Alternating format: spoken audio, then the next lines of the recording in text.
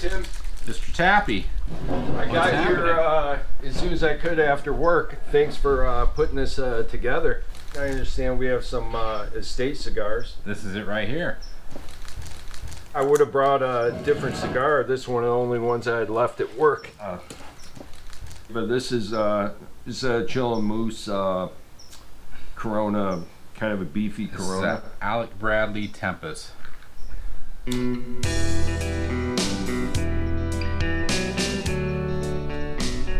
All right, to bring everybody up to speed, what we've got is I was working with a guy on some projects, and he had mentioned that a good friend of his had died a few months back and left his collection of cigars to my friend. And the guy who died, his name is Mike. His buddy said he left some really good cigars, but since I really don't smoke them, I just want to part with them. So he said make a fair offer, and he sent us a couple fuzzy videos of it. It looked like there were a couple good cigars there, or several good cigars there. So we took a shot, kind of sight unseen, and each went in 300 and bought this for 600, and it includes the humidor, which he's had plugged in, but I don't know if he's had it charged. So one of the questions we have about these cigars is, first, what's the quality of the brands, and second, what kind of shape are these cigars in? I think we want to raise a glass to Mike, and thanks for this bounty that I'm hoping we're going to enjoy soon. But either way, we sure appreciate it, and we're going to make good use of the collection. Yes, Mike, that's the best we can do. We'll make good use. All right. So what we're going to do here, I've got I put some tape in. This is our fancy system for judging, and we're going to have super premiums, above average, daily smokes, and question mark. And question mark either means that it's a questionable smoke, or we just don't know anything about the cigar, and we'll try to figure out did we get a decent deal. Yeah, I just bought it based on that video, and a little part of it was a little bit harrowing. Your friend was fumbling the cigars, dropping from a distance some, what appear to be high quality cigars. So it was good that you got them out of his hands into gentler hands as quickly as you could. I think we got to start one of the small boxes. I got these today, and I have not looked at these,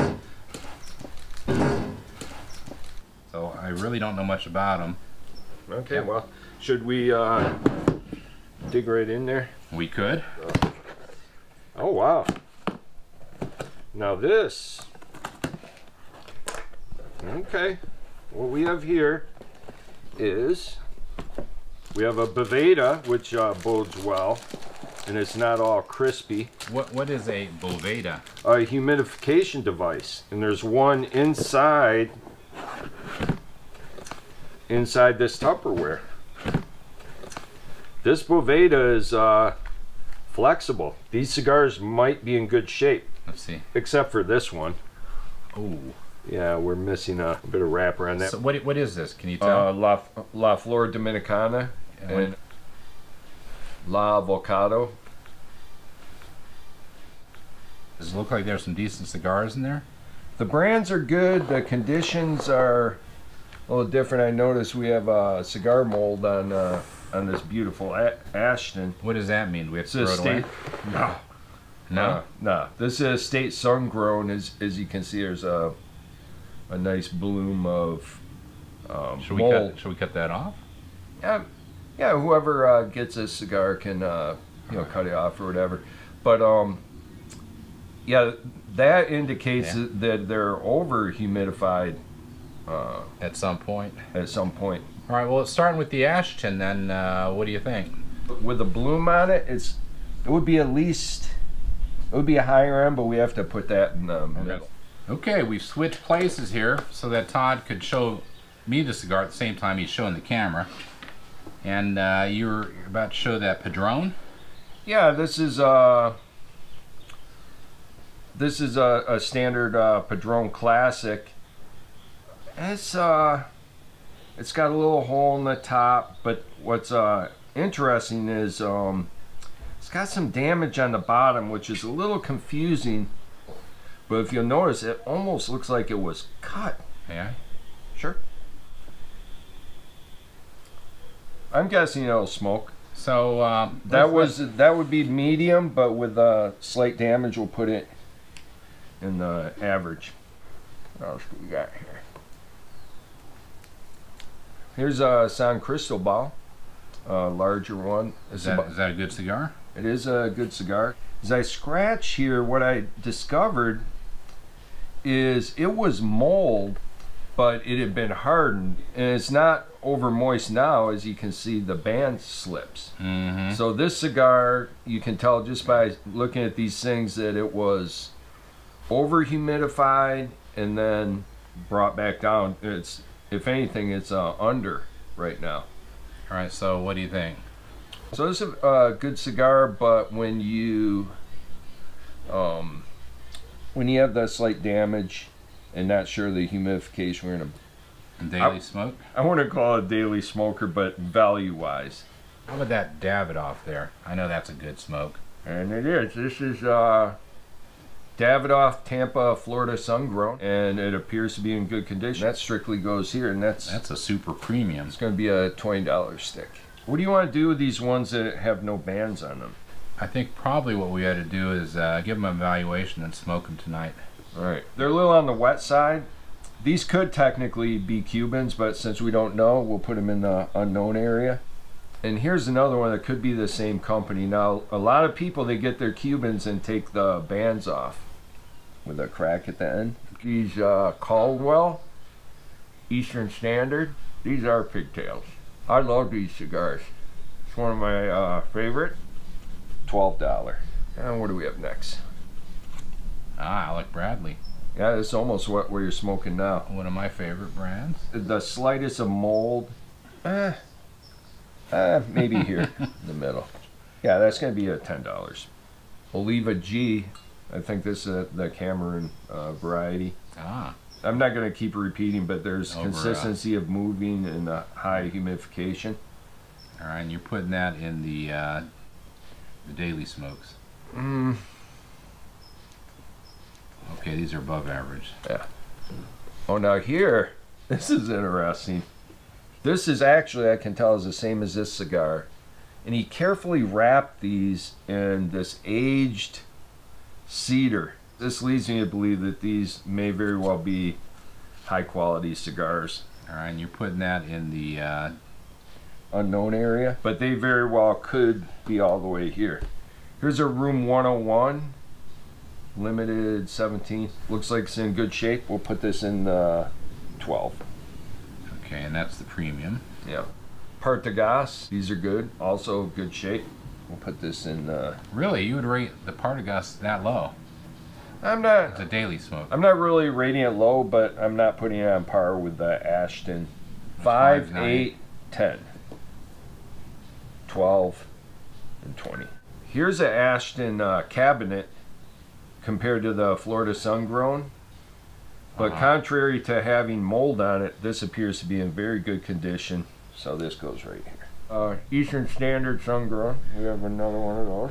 Magic Toast, also in good shape. Here's another San Cristobal, and this is a smaller cigar compared to the other one, but it's in really good shape. Now, I'm going to pull out a couple that I don't know. Dominicanos. Do you know anything about that? It looks like an off-brand cigar. Okay. If you just look at it, the way it's wrapped, it's a very simple construction. The band is soft, not it's not matched up. Yeah, this is going to be your daily smoker.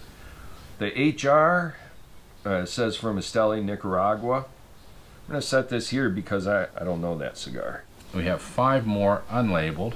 You really have to be a gambling man to categorize those without smoking them first, because they very well could be Cubans. Here's another Eastern Standard sun-grown. He likes Eastern Standard. They're very good. A Vince 9 ball with, good Lord, a foot band and a pigtail on the foot. May I? And a box press with kind of rounded edges. Beautiful cigar. You know, lighting the pigtail on. That's a so it's a closed foot. Okay. What do you think? I'm guessing that has to, not knowing what it is, it has to either go in this middle, somewhere around there. We're gonna put in above average. Yes. The Tabernacle, we know what this costs. $12. So we can put them in $12. Here's another one of these closed foot pigtail, except the pigtail broke off. Oh. And we have a loose wrapper here. Oh no. Is this the same company? Yeah. It's the Vince 9-ball. Where would you put this? It's got to go lower. It's gonna go daily smoker. We have 2 tatuajes. Tatuajes? Yeah. These are also some of my favorite cigars. These are in good shape. The small one we'll put here. I would almost put both of them in the higher end because I love them so much, but objectively, here's another Magic Toast. That goes in the middle. That goes in the above average? We have 3 of those now. Yes. Perez Carrillo, La Historia. That won Cigar of the Year. I'm going to put it with Alec Bradley. Above average? All right. Above average on the cigar that won Cigar of the Year. So You're harsh. Cut me some slack. Here's Rocky Patel Edge. Put that down here. T52 Liga Privada. That we're going to put in the higher level here. No, it doesn't match Davidoff. Oh man, you can't do that to me. Flor del Valle Hecho a Mano from Warp Cigar Company. We're going to put that in this higher level here. We have Monte Cristo Platinum. Ooh. Appears to be in good shape. Julius Caesar Diamond Crown. That one we'll put up with that. Really? Yeah. And then we have an interesting little bonus. This is Zycar Scissors. So what do you think that's worth? Let's put it at 10. All right, let's get another box. Okay.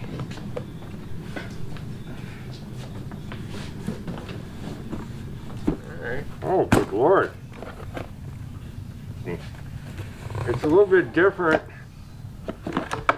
Travel Humidor 1, Travel Humidor 2, an unused Boveda. And then we have a cigar cutter. Oh, this is pretty fancy. Yeah. So you can get several types of cuts. Yeah. I like that. Now this is interesting. This is a Zycar. It looks got a hidden mechanism for opening. Oh, here you go. Look at that. You just pull on it. I've never seen that model, but it looks very excellent. Now inside this, empty. Is that a Herfitter? 5-ish, yeah. Also empty. We are missing the clips on this. What can you tell me about this contraption? It's steamed up a little bit. It looks like a refrigerator. The light works. I plugged it in. I think what we should do is take the drawers out and do it one by one. Right. Oh, I think we're getting in the good ones here. Oh, let's see. These are the ones that were in the fancy humidor. These are all in good shape. These are well cared for. Tell me. Oh, good Lord. There's a Neanderthal in here. That's a Neanderthal? That's a Neanderthal. We've been talking about Neanderthals, getting one, and the reason we haven't? They're very expensive.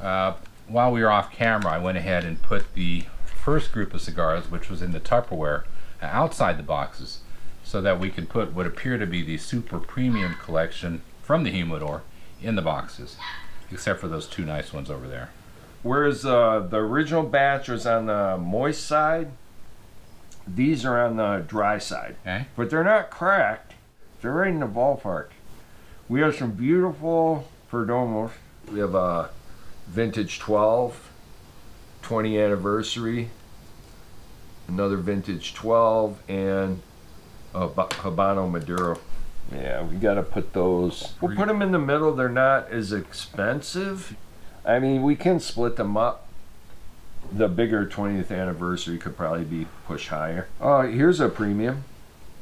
Padron Damaso, and it's in good shape.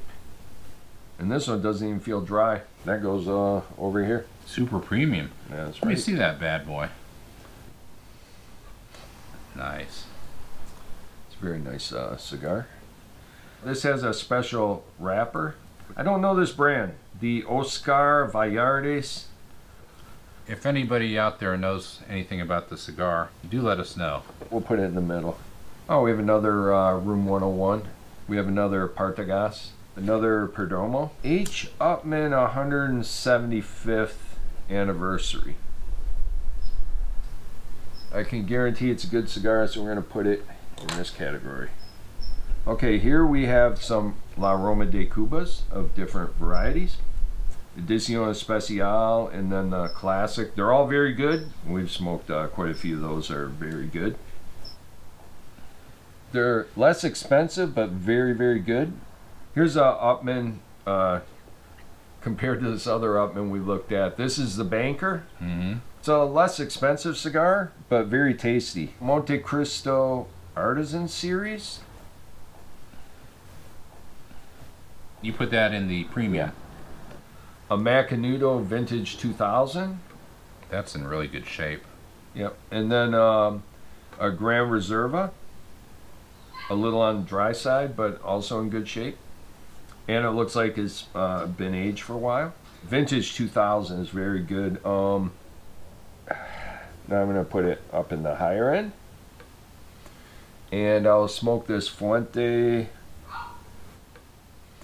H. Upmann Nicaragua. And the daily smokes. When we say daily smokes, I want to be clear for our viewers that I say that tongue in cheek because my daily smoke is actually this.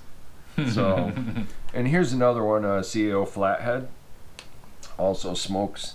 Oh yeah. There's two cigars that I don't know, but I suspect are good. Young Hootent Gothic Serpent 25th. Yeah, if anybody knows anything about this particular cigar, do let us know.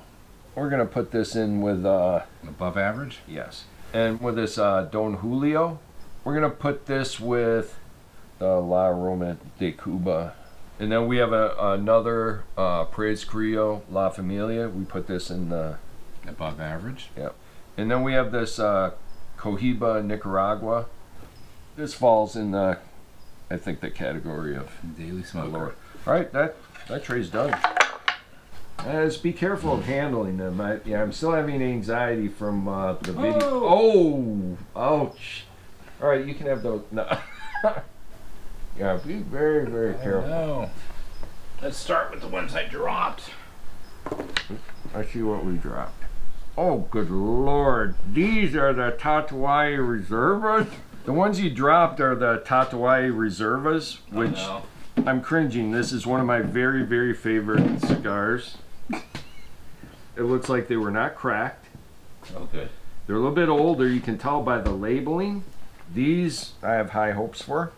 But we'll put them with the other one and higher level. We have some more La Roma de Cubas. 2 Mi Amors. Three Mi Amors. It's a little bit different sizes. These will go with the other La Romas. There's 3 of them. Tatuajes. These also go in the higher category. 4 more Cohibas. There's a Nicaragua and 3 Red Dots. Yeah, these are probably very good. This is a Monte Cristo Espada. I would smoke it with these La Roma de Cuba. Tatuaje. This is an interesting cigar. It's called Skinny Monsters. Several years back, I bought the sampler pack of all the Skinny Monsters. Every single one of them was good, distinct. Yeah, I'm leaning. I almost put it here, but it's just not as expensive as a cigar. Hoyo de Monterey Epicure #1. That's a smaller cigar. We're going to put that in with Cohibas. All right. El Centurion with a C. This is from My Father cigars. They're pretty premium cigars. But then under the My Father, he's got Centurion, an Opulence, La Promesa. Here's another Opulence, La Promesa. Well, this is the Connecticut edition, a little bit larger cigar. My Father. La Gran Operada. The Judge. I would put every one of these in this higher level. Wow. The My Father cigars, They go up in the higher level here. So how many are you putting in there? 8. Should we smoke one? Let's save the good ones for later, where there are some damaged ones we can dispense with. I would actually smoke the La Flor, the one that's really damaged. All right, let me see if I can find another damaged one here. There was a crack. Oh, this one. Yeah, there you go. All right, we're gonna go with it.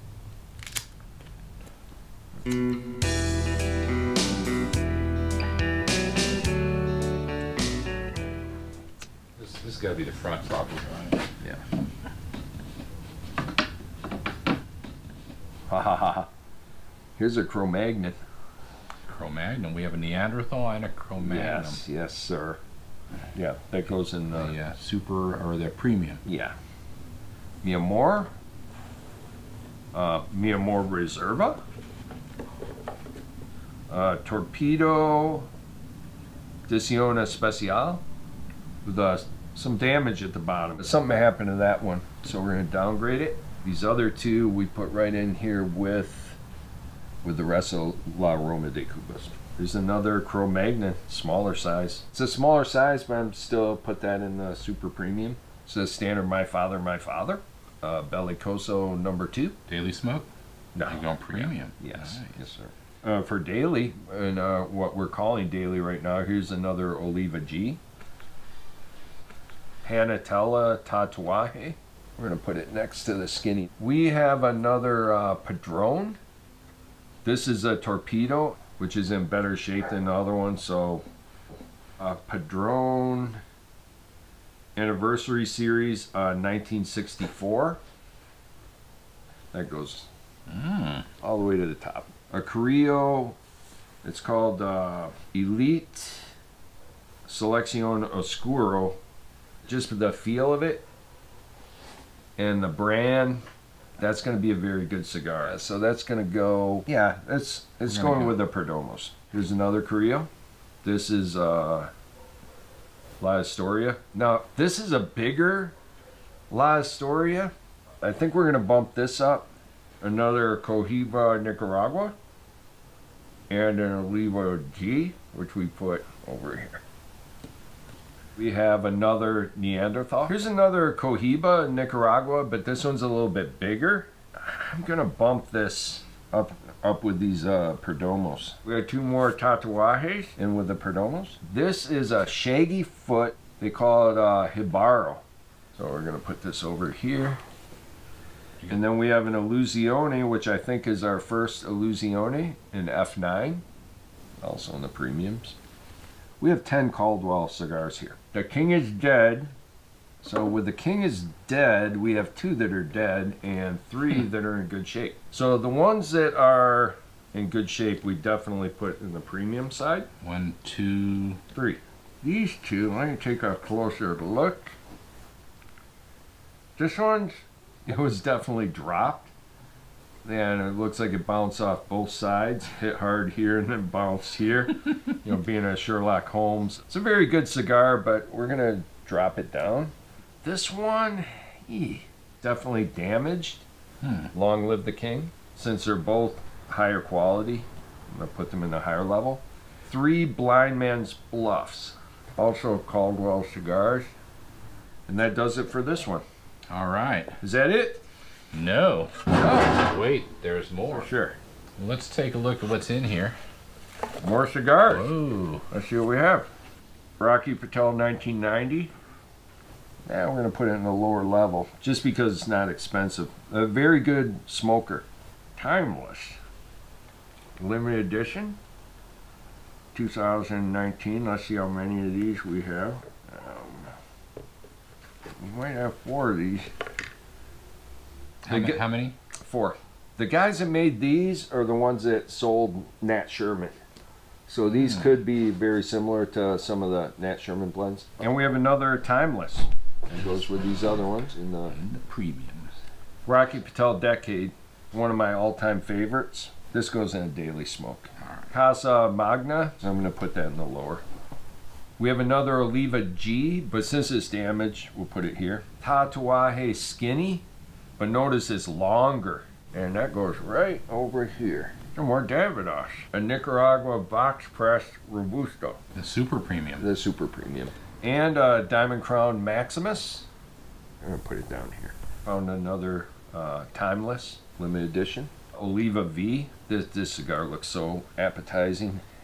Nicaragua Tempest, Alec Bradley, also very good. We put this in with the La Aroma de Cubas. Another Carrillo La Historia. That's a Florida Sun-Grown. I believe that's a Drew Estate. Vince 9 Balls. Remember the one with the pigtail? I'm going to put this in the higher level. Oh, this is a Sobre Mesa, which I've also haven't pulled the trigger on yet. Silver Mesa? Sobre. Like Sobre. under the table. Steve Saka, he's a guy that was at Drew Estate and went on his own and made this Sobre Mesa brand. This is also a tweener for me, but it really goes here. We have another Caldwell. This is the Midnight Express. Also an excellent cigar. We'll put it with the rest of them. I found another Timeless. That goes over here. Rocky Patel Hercules, limited edition. I'm guessing it's going to be somewhere in this category. I might be lowballing that one. Partagas, it's got the black label. Look at that wrapper. What is that? Well, it's a dark wrapper. It's an Oscuro fermented wrapper. It's definitely worth a try. It might be an excellent cigar. Here's an old favorite of mine. The Trinidad. All my Trinidads have smoked well. I would put this side by side with the Sun-Grown. We have another Tatuaje. Put it with a smaller Tatuaje. Oh, this is a My Father. Flora de Antillas. So this goes with the My Fathers. The Cohiba Red Dot. I'm going to put it right there. Another Caldwell. The King is Dead. Next are some ones we haven't had yet. These are Avos. This is a higher end cigar. The 20 Hands. I've heard of this and I haven't smoked it. I think this is a very good cigar. It's called South. The Avo South. I think it might have been dropped and part of it fell out. This is a high-end cigar. It's got to stay there along with its other Avo friend. And then we have an interesting cigar, a smaller cigar. A Perfecto, almost like those La Aurora Perfectos we smoke sometimes. And the brand on this is Zeno. Even though it's a smaller cigar, I'm going to put it in the premium. In the fancy. There are only a few cigars here, but I am far from disappointed. There's 5 cigars. A large Vitola Carrillo La Historia. We have the Carrillos here, but this larger Vitola goes up to this higher level. Oh my goodness. Tatuaje 10 anniversary. I think he may have kept some of his very special cigars in this little tiny one. Standard Tatuaje in great shape. Also goes here. Ashton Virgin Sun-Grown BSG. We will put it right here. Now this last one is it's called Plasencia Alma del Campo. This is one of my favorite cigar people. He's just a virtuoso, and he's made some of my favorite cigars throughout the years. And this is one of the ones he made and put his own name on. We'll put it over here. It could almost go to the top. That takes care of this. We have to evaluate the humidor also. It's got some condensation inside the glass. Well, if you want to put a price on it for now, you can just say $30. Just a spitball number. All right, let's add it up. So we've got 20 times 5.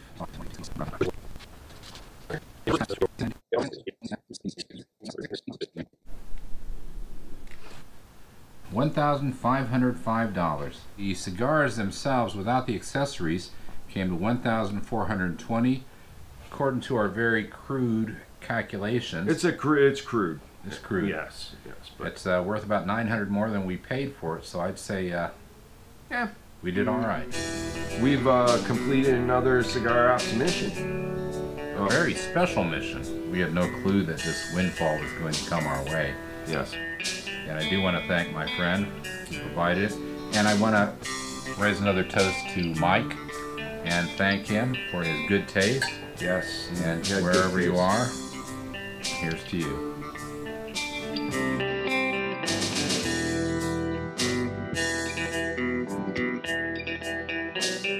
Bye.